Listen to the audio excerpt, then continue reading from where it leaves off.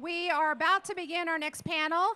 Just so you know, the screen right here, this QR code, if you'll click on that, you can submit questions for our panelists. The panel will be about 50 minutes long. The last 10 minutes will be for questions. So if you have any questions, use our QR code and you can submit those. Thanks.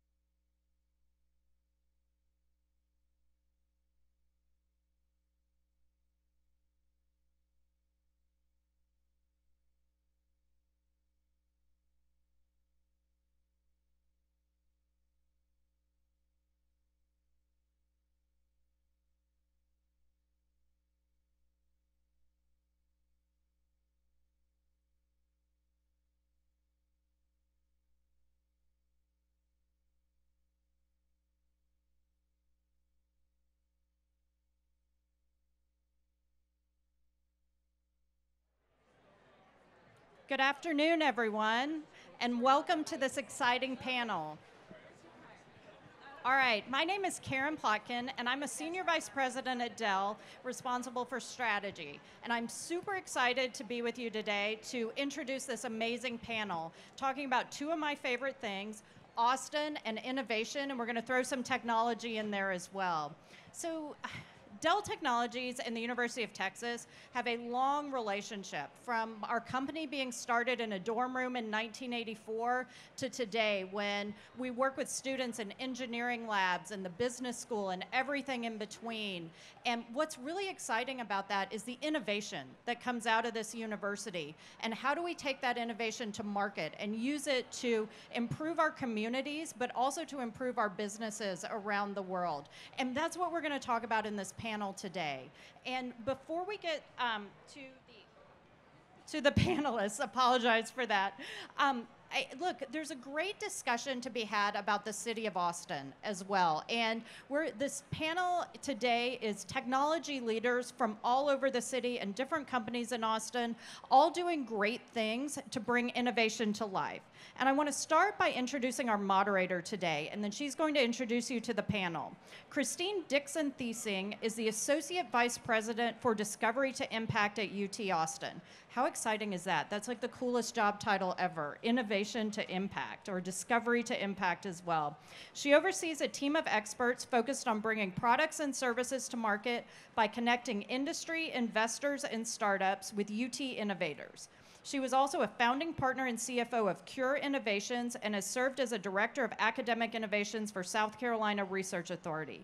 Before I turn it over to Christine, I just want to say thank you to the crowd and thank you for the university. Dell Technologies really values the partnership that we have with the University of Texas, and as a Texas ex and a Texas parent right now, hook 'em. Thank you so much, Karen. Hello all, I'm Christine Dixon-Thiesing, and I'll be moderating the event today. As many of you know, Austin's basis for being a vibrant tech hub started with a series of events. Way back in the 1960s, for example, landing IBM here, and then recruiting MCC and the Sematech Consortium here in the 80s. Those startups and spinouts that resulted from those activities are really the foundation for the tech hub here in Austin today. And the University of Texas at Austin played a key role in making all of those things happen.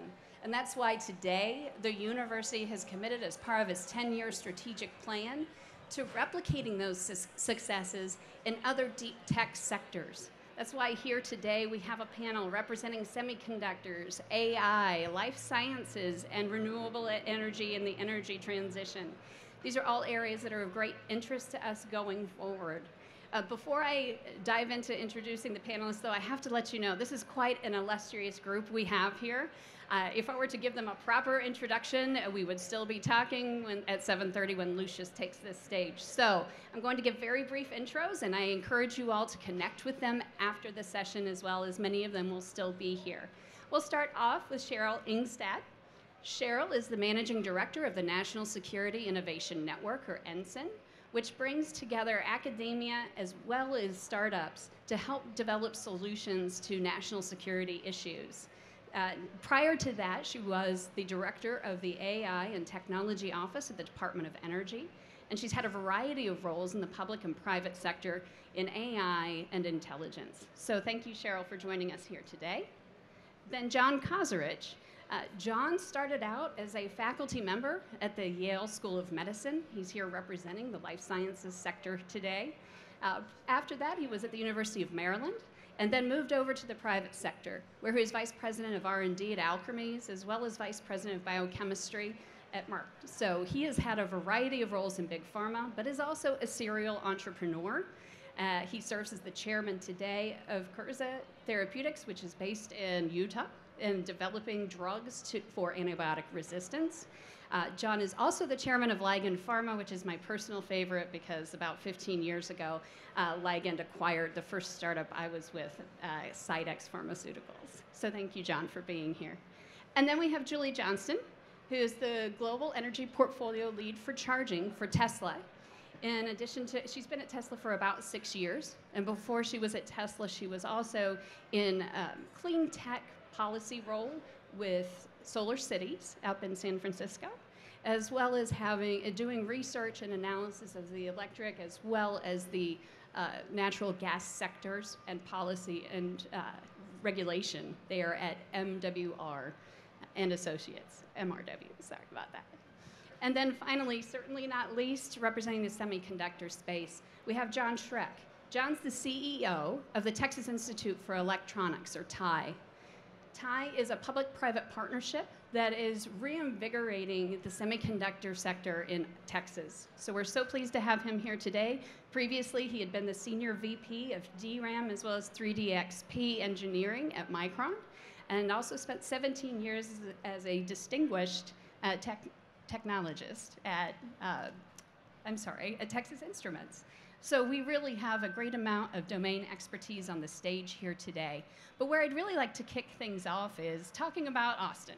So Austin is known as a tech hub, but we're not known so much for other sectors like life sciences and, well, we're known for semiconductors, certainly. So what do we need to do, and where do you see the opportunity for the future of Austin in these deep tech domains? Julie, would you like to start us off? Sure. Thank you, Christine. I think Austin's a really exciting place right now, and certainly innovating across multiple deep tech sectors. I see this every day as I work from our manufacturing facility on the east side of town, which 3 years ago didn't exist and is producing thousands of electric vehicles, American-made, right here in our backyard every week. Aside from manufacturing, Texas is a leader in renewable energy, which is key to the transition as we electrify for renewable and sustainable energy. So I think a lot of exciting things going on. Over 10 years ago when I was a grad student at UT, I never could have foreseen this type of innovation and sustainability and just other deep tech sectors and all the opportunity that exists here today. It's very exciting. First of all, thank you for inviting me to talk about something I'm really passionate about, which is the semiconductor industry, especially on the hardware side. I think everybody's heard about the CHIPS Act, and Austin plans to play a big part in that CHIPS Act. And really, one of the things that the CHIPS Act is doing is trying to address a gap of bringing hardware manufacturing back to the United States. Most of that is over in the Far East right now. And so, you know, Austin already has a very vibrant semiconductor business. We've got companies IBM, AMD, Dell, NXP, Samsung, Infineon. We have a equipment manufacturer, Tokyo Electron, here. So, and if I left anybody out, please forgive me, but we already have a very vibrant semiconductor industry. But the place that we're really falling behind on is in workforce development. So as we try to grow bring our manufacturing back here, it's really a gap that we have to focus on. And one of the big issues we have right now is students going into school really concentrate on software. They don't really think about hardware too much. And so we have a real branding issue to make the semiconductor industry look exciting to everybody. And that's a real big challenge for us. One of the things, let me talk to you a little bit about what TIE does, because we're talking about innovation. TIE, the Texas Institute for Electronics, is a public-private partnership that we're putting together, being driven out of the University of Texas. And what we're focused on is something called advanced packaging.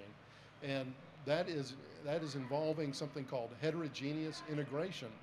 And what small to mid-sized companies, which are really the heart of innovation, what they suffer from is a case of it being very expensive to build large, complex semiconductors, and they take a long time.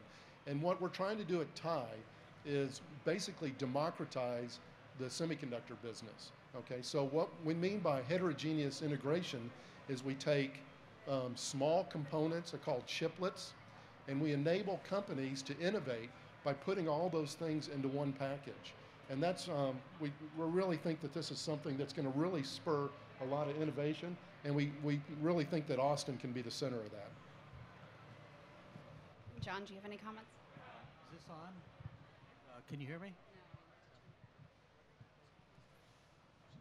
Is that better? Okay. First off, I'm delighted to be here, and especially at Bangers. Over the past 45 years, I've done my best to sample as much of the biotech, pharmaceutical, academic research space as I could. And when people normally ask me, well, what are you doing now in terms of starting companies and looking and doing some work at the university, I usually go to my default answer is, which you really don't want to know about it. It's kind of like watching sausage being made. So I'm really delighted to actually be at Bangers today to be seeing that. But regarding the question, one of the things that's always impressed me about Austin, since I've been coming here on and off since the 80s, a former postdoc of mine became chairman in one of the divisions in pharmacy. I appreciated the fact that it has a very strong academic vibe going on here, in addition to really being a great town. So when I left La Jolla, California in just a couple of years ago, I was looking for places that had that kind of thing going on. And the first place I accepted a position at as CEO was at Curza in Salt Lake City.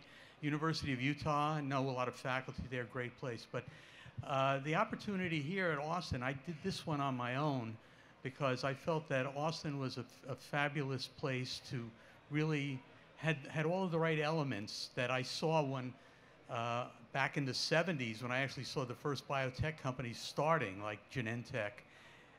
And so I felt this was an important area that had the right base. And the right base for really getting into the life sciences is to have a very strong academic core that you can now build around. That, coupled with the fact that the university is really highly committed to the general concept, as amorphous as it sounds, of innovation. But innovation and then ultimately getting results from that innovation is really the core to building up companies. And that's when I came here basically on my own to do that. I've started 2 companies in Austin right now, and I guarantee you've never heard of them because they're just flying under the radar right now. But it's a great city, and the university is terrific. I'm being treated very well in pharmacy, and I hope to make it the rest of my hopefully long career.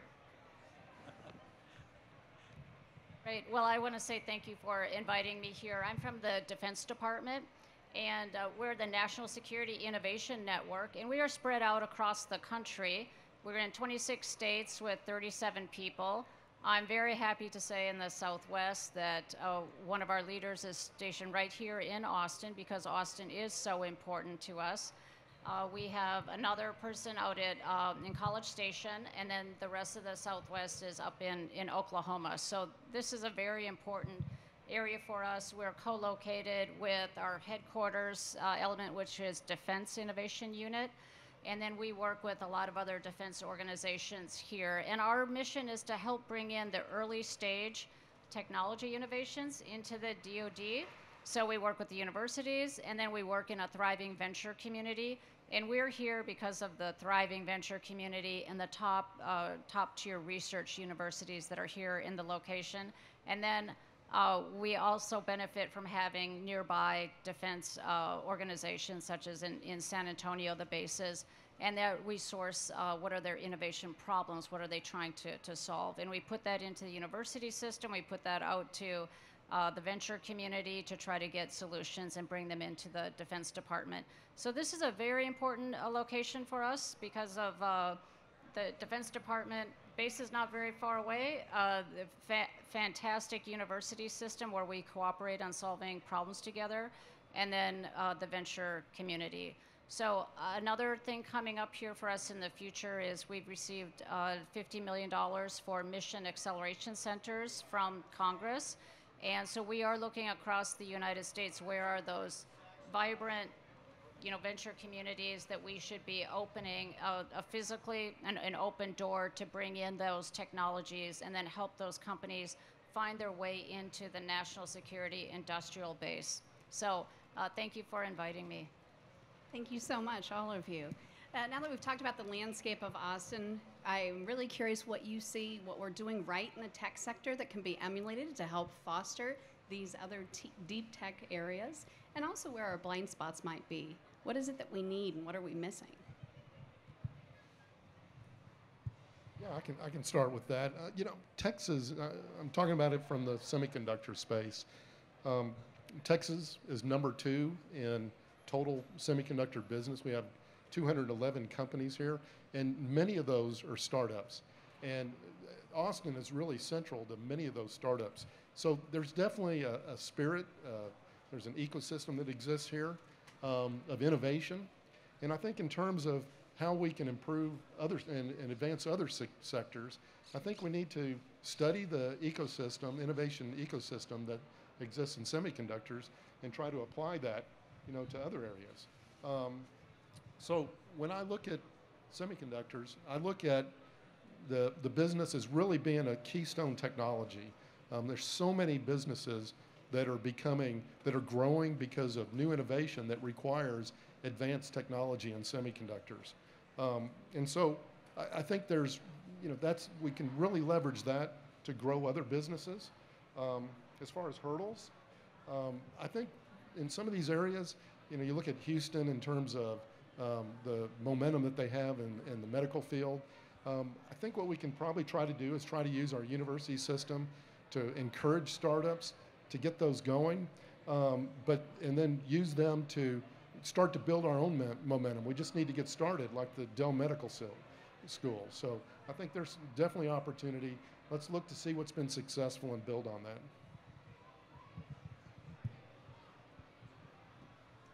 Julie, would you like to comment? Sure.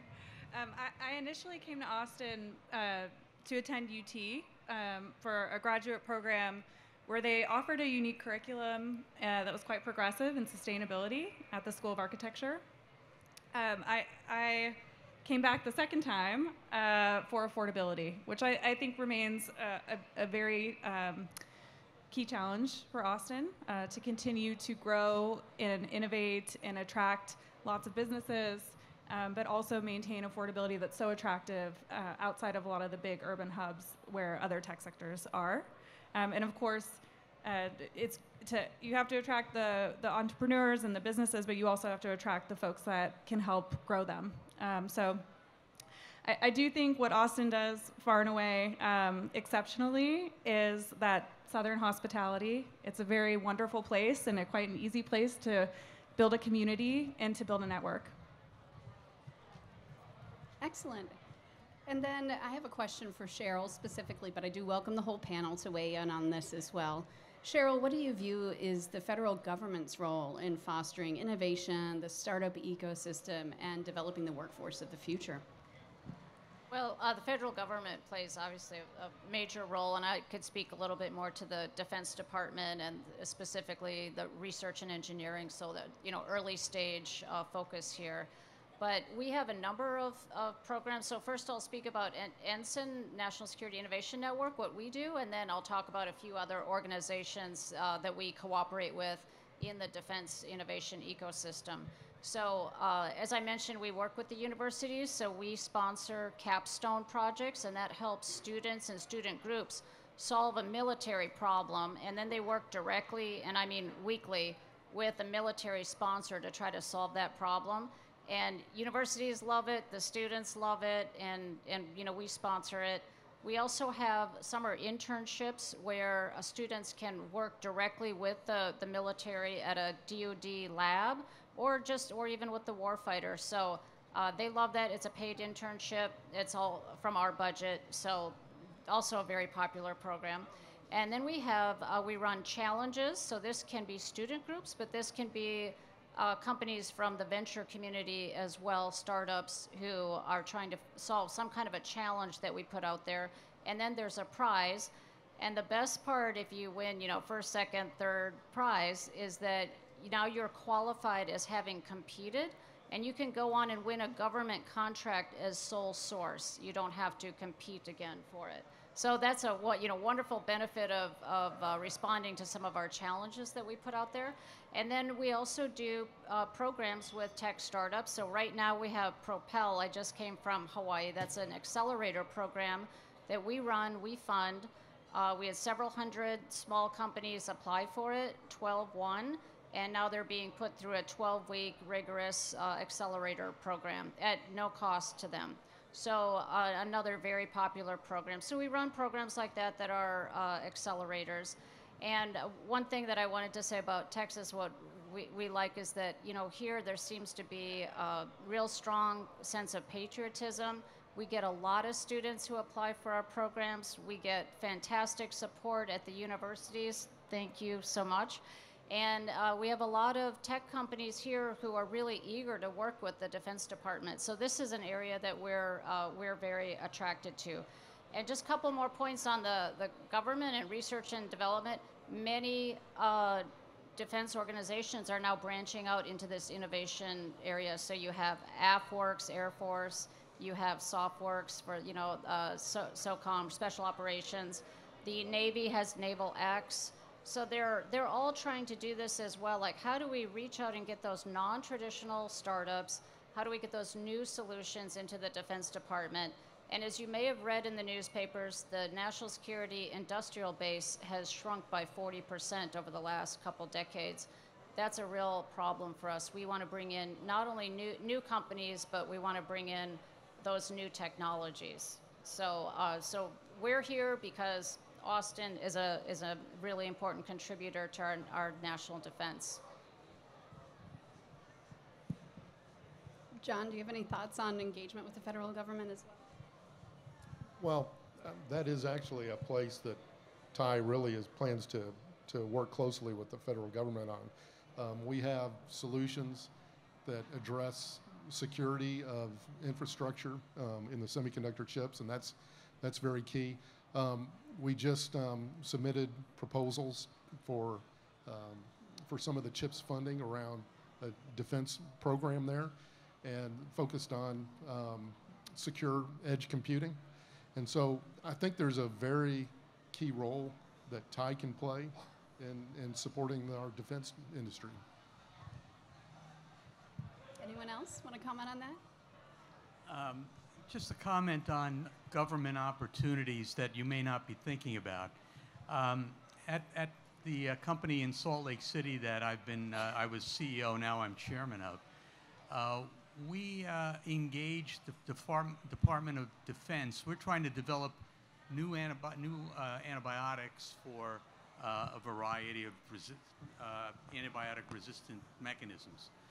And we have our platform, our technology platform, but there are other uses for this, and we actually engaged the Department of Defense because we had data that suggested that some of our compounds had activity on some of the, quote, weaponizable pathogens that the government worries about, and to basically have solutions for handling these organisms. And so we actually have a DoD grant. It's actually from DTRA, the Defense Threat Reduction Agency. And we have a grant that totals, I think, ultimately about $73 million, because we have compounds that basically hit all of there's the top 4 or 5 weaponizable pathogens. I mean, anthrax is one, and there are a whole bunch of others you've probably never heard of, Burkholderia strains and things like that. And the thing that makes them weaponizable, by and large, is that they can be aerosolized. And so that tends to be the mode of action. And so we now, that money is actually benefiting us, because we now, from that work for DTRA, we actually have a number of compounds now that we know are actually great compounds for clinical use for in hospitals that we're working on developing as well. So keep an open mind when you're looking for grants, because there's always a silver lining to everything you can find.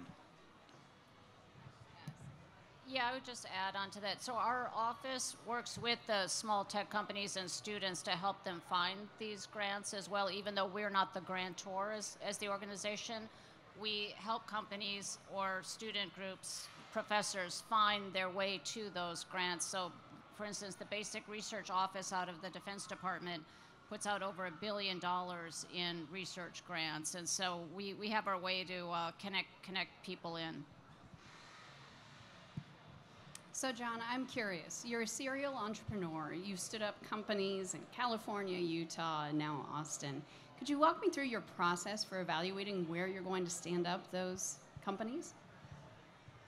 Well, I have to give credit to my age, number one, but also just where I've been. I mean, I've literally lived in academia since before the first biotech company even started. The first one was probably Cetus, and then the second one a few years later, and is the most notorious, is Genentech. And those were in the 70s. And one of the things I learned from my mentors at MIT were that I learned to be able to, that it was important that you learn to think translationally in life sciences. And that is not just, well, I'm making a drug, or I'm really interested in developing a technology or a molecule, but also I now also have the ability to project that through time and space to understand all of the other things that I have to somehow engage to get that to an NDA, a new drug application approval for a drug. Now, I've been, in my years at Alkermes and Merck and Activex Biosciences and La Jolla, I've been on about 15 IND filings and 4 NDAs. One of the drugs which I'm most proud of is Januvia, which is a major drug for type 2 diabetes that I was involved with at Merck. But getting back to what do you look for in a company, you need to find people in the company. Number one, you have to see the passion. You know, I get passionate about things, and I like to think about the chemistry. That's my touchstone. I want to understand what the thinking was, what the innovation was, and substantively in terms of how it works. And then once I know that, my experience over the years has given me an understanding of how I can project that on its path to getting to a drug. Now keep in mind, not 90% of what you're thinking about is going to fail. I mean, that's just the life of a drug. But if you keep doing it and you keep applying that, you'll ultimately be successful. So I look to find ideas that appeal to me from a basic science point of view. And then the second part, which is even just as critical, are the founders of the company. You know, founders, it's like this is their baby. And so now you have to be willing to not only nurture their baby, but at some point they have to give the baby the keys to the car and to allow it to go out driving by itself, okay? And that's the key. Can you find people who have the awareness to understand that what they started and created all by themselves now has to have other people investing in it, and that requires the right kind of people to do that. I can tell you that there are some founders who have a lot of difficulty making that transition, but there are others that get it. And the key is, when you're starting a company, always keep that in mind, that at some point the baby's going to be somewhat grown up and has to go on now to a different way of life. So we've mentioned so far, both John and Cheryl have alluded to it, that workforce development is a challenge in building out these deep tech ecosystems. There's a lot of people in the audience today, this being South by, that are not living here in Austin or here in Texas. So I'm really curious. We'd love to get them to come here. So let's make this a sell. What brought you all here? Most of you are transplants. What attracted you to Austin and to Texas?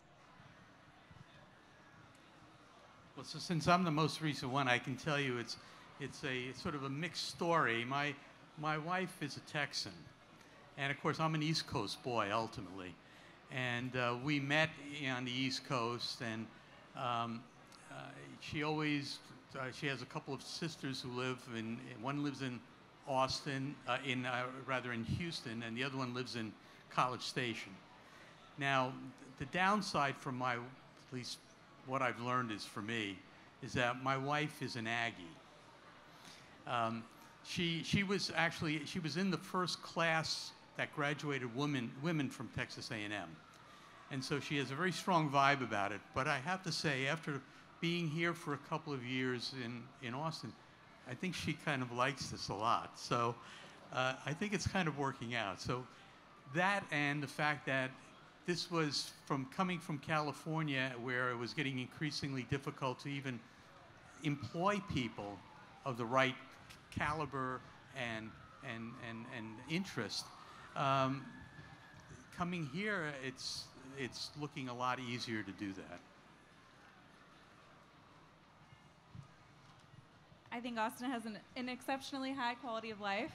So for me, it's always been Austin, even in the Bay Area, trying to figure out a way how to get back here. And by that I mean fantastic parks and open space, great nightlife, and Red River, all the places to go to see your favorite bands. And more so than that, it's always just felt like a small town with big impact. And more recently, a small town with global impact. And I think that's quite attractive. I feel very grateful to be in one of the places I feel is really leading in sustainability and innovation, which was not the case when I graduated from UT over a decade ago. So it's really changed, and I'm very excited to see where that goes. And I can weigh in as well. As a recent transplant, I came to Austin 2.5 years ago, and it really was the innovation element that drew me here. So I came from South Carolina, from Charleston, where the corporate R&D dollars in that state are a quarter of what they are in the Austin metro area alone. And just the tremendous opportunity, the diversity of the technologies, as well as the University of Texas and its deep domain expertise across such a broad range of disciplines. So I'm thrilled to be here today. Anyone else? All right, well, from my perspective, some of the most interesting and disruptive technologies come from the intersection of disciplines. So here we have folks that have worked in AI and the energy transition, life sciences, and then the semiconductor space. And I'd love to hear from them about where they see these convergences that can really make a difference.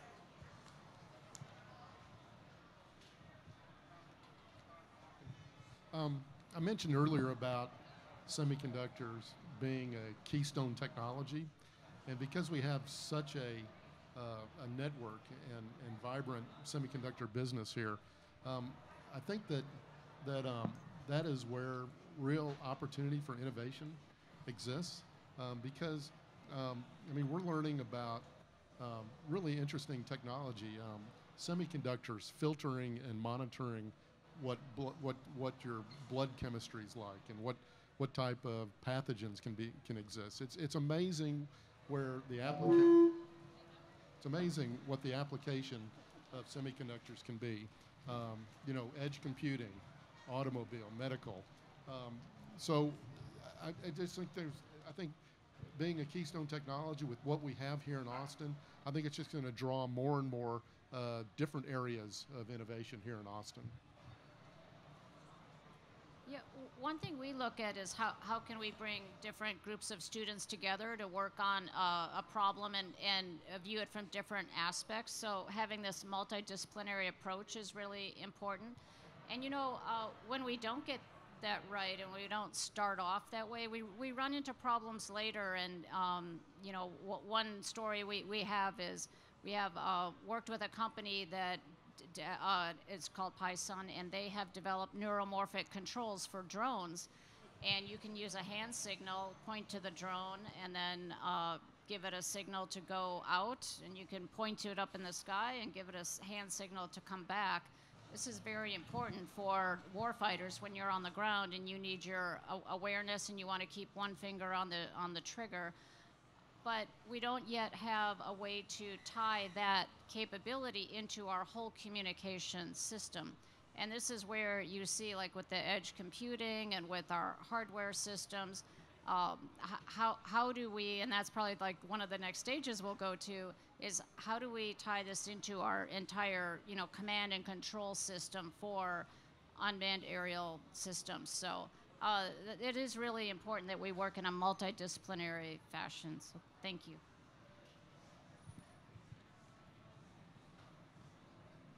In my domain, the intersection between energy and electrification, I think Texas is a very interesting environment for that.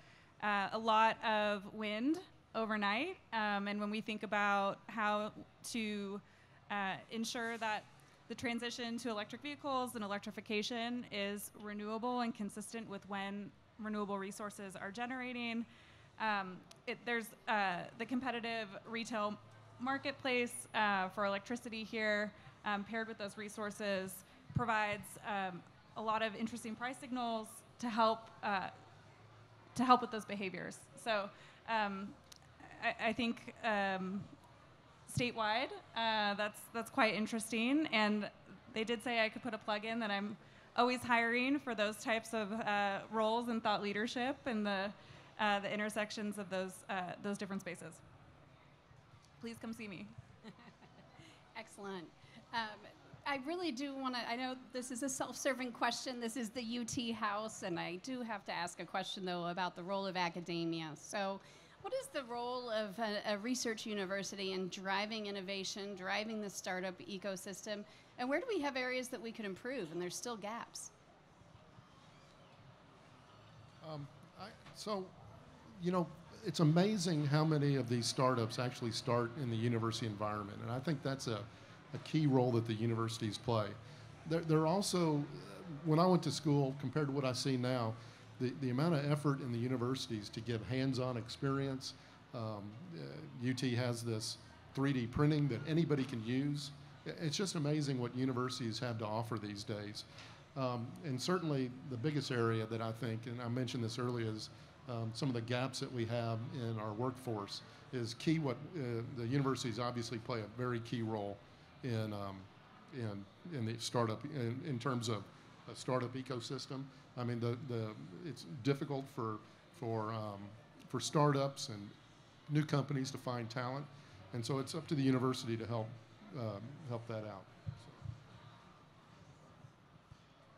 I think one important area for universities to contribute in, you know, Defense Department kind of type of research in some of our programs is with the expertise. So, you know, we're able through our network across the country and how closely tied we are through our programming with universities to identify who is the best professor or, you know, top few professors in, say, autonomy. So when we have a problem coming in from the Defense Department, we can connect them immediately on how to solve a problem in that area.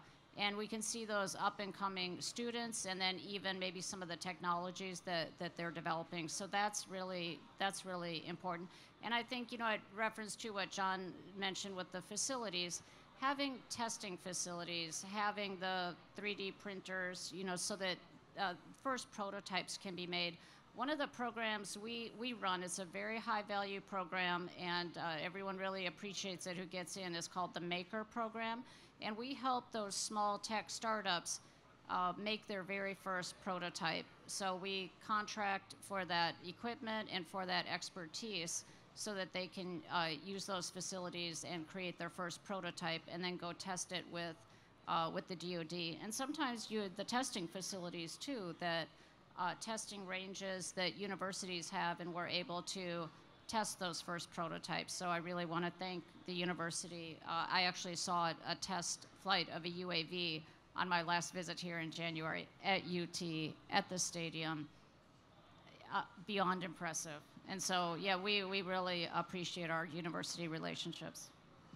And since two of you have mentioned additive manufacturing, I'm going to go ahead and put in a plug here for the Center for Additive Manufacturing and Design Innovation, CAMD. So that is a center that is accessible to people that are outside of the university, industry, startups especially. They have industrial grade and industrial scale additive manufacturing capabilities. It's called CAMD for short. If you're interested in learning more, come hunt me down after the panel and I'll tell you some more about it. But I do also want to share with you all that UT is truly committed to this space. We're committed to our startups, and so we have launched a strategic plan for research commercialization. We're in the final phases of it right now. We kicked off our seed fund in the fall with our first investment in a life sciences company, but it is really the objective of the Discovery to Impact team to ensure that our startups have a continuum of support from the first idea that they have all the way to the point that they're investor grade. We want to meet the investment community where they're at and make certain that we don't have gaps. So we're always looking for advisors as well as mentors. I'm putting more plugs in here. I'm layering plug on top of plug, but we're very interested in engaging with you all as well as our alumni base as an intellectual asset for us. I'm remiss for putting in another plug for Ty right now, in that how it came about was from a professor that understood that there was a huge gap in advanced packaging in the U.S. So right now, 97% of the packaging is actually done overseas. And this advanced packaging technology is actually a real opportunity for us. So this is a case where this became he came and sold that to the university, sold it to the state, and it became a very high priority. So it's an example of starting at the university, creating this structure and filling a gap that's critical to the state, but also to the national security of the U.S. So it's a good example of how the university can play in supporting functions like that. As a hiring manager, the university is the first place I go. I reach out to the career centers, alumni networks, and if I'm lucky, I do get a response and sometimes a great candidate. I've actually built some of my team here with UT alum that reached out to me directly through the alumni network. So certainly a critical function to play in businesses that are scaling locally. Yeah, getting back to the students for a minute, and what I look for is that since I have an adjunct position in pharmacy. I've been lecturing in courses. So I just finished a stint of 6 lectures on something I called Case Studies in Drug Discovery and Development. And what I find is that these students are really smart. They really enjoy seeing the translational layout of things. So I'm not just talking about the drug, but I usually start, let's say I talk about HR positive, HER2 negative breast cancer. And you see commercials on TV for these things, the direct-to-consumer commercials for Ibrance, Kisqali. Maybe some of you have seen these commercials. And I spend time going through those compounds and saying, well, what are these commercials about? And why are they competing with each other? And you begin to understand, and since a lot of this stuff I have a fair amount of my own inside knowledge on, I can at least discuss, well, notice how these two compounds have slightly different chemical structures, but they lead to slightly different outcomes in terms of advantages. And of course, that's a marketing tool. And so, you know, all of the science, all of the life science is not gone to waste in marketing. They use it. You just don't hear about it. And the best way to understand it is to dig in and do. And one of my goals for the university is to, instead of giving 6 lectures, to have about 24 of these to make a whole semester course out of it. And each one would be on a different type of drug topic. So, and the students are really receptive to that. So it's a great environment for me to just kind of float in and start something. And I've gotten very strong support from the Dean of Pharmacy and my other colleagues. John, the universities also play a key role in driving ecosystems in the life sciences. Could you talk about what you've seen in some of the areas where you've lived historically? Well, a number of the technologies that I've worked on over the years have been sort of pieced together from other things. But when I moved out to La Jolla in 2001 to start a company called ActiveX Biosciences, some of the original technology came out of Scripps, and then we used that technology to kind of expound in different areas of being able to interrogate different classes of drug targets, like protein kinases, for example. I don't want to bore too many of people here who don't understand that, but a lot of that is really spending a lot of time with the faculty as well and understanding what they do. And I'm doing that here. I have a number of colleagues that I'm fairly close with in chemistry as well. And so for me, coming in here a couple of years ago, I'm still playing catch up. I'm still trying to meet the key venture groups in town. And also the ones you don't hear about, the smaller family investment groups. They tend to operate at a sort of an earlier stage maybe, and at what we like to call, you know, religiously the angel stage of a company, you know, and you need some angel investors. So, it's a great opportunity here to be involved with the university to leverage that kind of stuff. Excellent. Well, we are running out of time here, so I do want to remind everyone in the audience, you are able to submit questions. There's a slide up here where you can scan the QR code to be able to submit your questions to the panel. We have quite a brain trust up here, so I encourage everyone to ask questions. But before we move into the Q&A section, I did want to highlight for you all, we also at the same time are having a networking opportunity. It's in the speakeasy space, which is underground, right around here. And we have 10 different startups from UT, both students as well as faculty-driven startups, where people can engage and learn more about our startup ecosystem. From noon to 2, you all are missing out right now on the group that's focused on the physical sciences and the computing sciences, but from 2 o'clock to 4 o'clock, we'll have our life science companies in there, and we encourage you all to go down there and meet some of these innovators, inventors, and entrepreneurs, and give them your support. So with that, I'm going to turn it over to Karen, who's going to lead the questions. Thank you. We have a couple of great questions so far. Let me move out of the way here. So the first question is for John. How can the Texas Institute for Electronics help people looking for jobs in the Austin semiconductor industry? Well, I mean, to me, one of the areas that we're focused on, like I mentioned, was democratizing the industry by enabling startups and small to mid-sized companies be able to innovate. And our belief, and one of the things that we're expecting and planning for the Commerce Department, is to grow businesses by enabling that capability. So what I see is we hope that these startups grow, become big innovators, and start hiring a bunch of people. That's what the Commerce is looking for us. Awesome, thank you, great advice.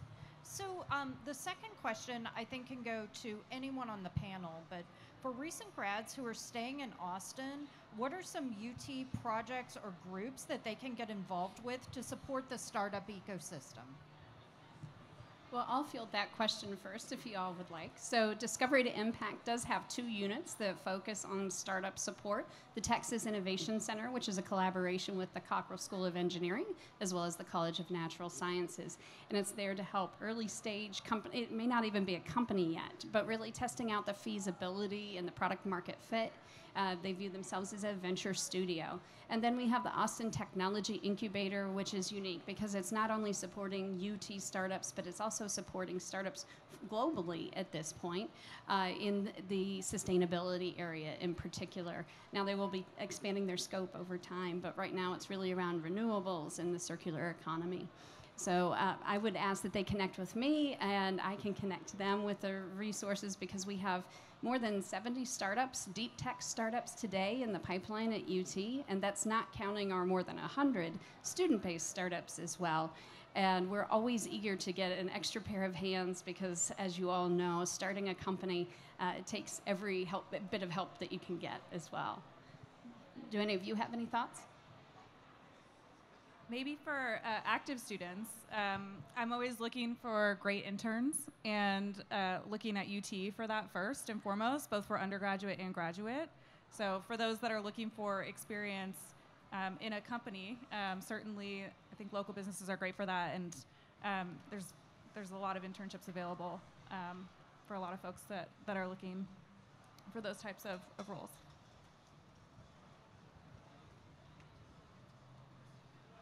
Excellent. Well, those are all the questions we have today. All right. Are there any closing comments from the panel? Oh, actually, we have a late-breaking question. Is it okay if I drop that in? Absolutely. So the question is, has the DoD invested in AI, and in what ways has the DoD funded the weaponization of defense capabilities of AI? Yes, the DoD is investing in AI and significantly. And I don't know the answer to the second part of that question because I'm not actively involved in it, and I'm more out here with you guys on the front end of things. So, but yes, very active. And actually, you know, AI is one of the topics that we're looking for companies who are really advanced in that area. Other DoD organizations in innovation are also looking for the latest in AI technologies and how to adopt them and transition those into the DoD. Excellent. And one other question came in. So, and I think this is for everyone who is in Austin. So how do you feel about the competition from the other emerging tech hubs across the U.S.? I mean, we know Austin is the best, right? But Yeah, I'd like to comment on that because we are a nationwide network, and so if a problem comes in to us from, say, Army Futures Command, who's here, it may not be solved by an organization like UT or Texas A&M or a startup here in Austin or even in Texas. We put it out to our national network, and let's say, for instance, it's a modeling and simulation type of solution that's needed. Then it might go to Arizona State University, it might go to University of Central Florida, and I think that's the beauty of having a nationwide network. And the opposite can happen. A problem can come into Seattle, and we don't have the best ecosystem there to solve it, and then it comes here to Austin to be solved. And as the principal investigator for the NSF I-Corps program for the Southwest Hub, I can definitely attest that we actually need a network. It is not about a competition. It really is going to be a heavy lift for the United States to remain a leader in these fields and a pioneer. So our network for I-Corps spans across 4 states and 8 institutions. And we all work together to help coach the startups to become successful longer term and, again, to find that product market fit. So I would respectfully disagree that it's a competition. that's awesome.